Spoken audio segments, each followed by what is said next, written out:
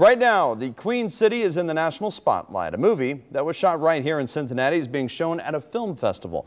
The Public is the opening night film at the Santa Barbara International Film Festival. We sent 9 on Your Side anchor Tanya O'Rourke to Southern California to check it out.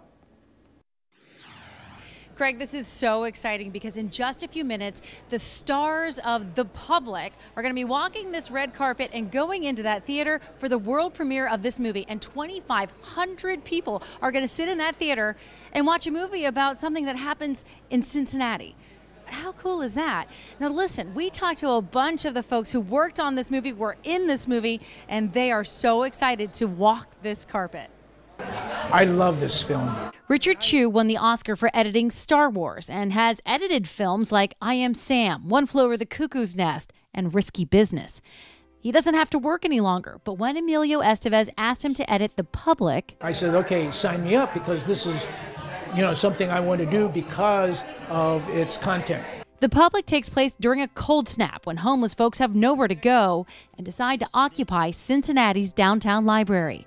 Michael Douglas Hall went to Loveland High School. He plays one of the homeless guys, and he thinks the movie will be fabulous. What makes him nervous? What's the audience's reaction going to be? You can't control it. The movie is loaded with stars. That Hall got to work with them still stuns him. You grow up with them, right? Like, you grow up with Emilio Estevez and Alec Baldwin and people that you never even thought that you would get to meet. And then to actually say, I am a colleague of these people, that's pretty awesome. I've done a red carpet, but not at this level. Bryant Bentley grew up in Dayton and plays Cactus Ray, a homeless man. He's making a living acting in films in Ohio, but tonight, he and everyone else are ready for the red carpet. I'm excited and nervous. It will definitely be breathtaking. I may cry. I'm a crier. I'll admit it. I know my mom and dad are going to cry. They're here, so yeah, it's going to be pretty fantastic.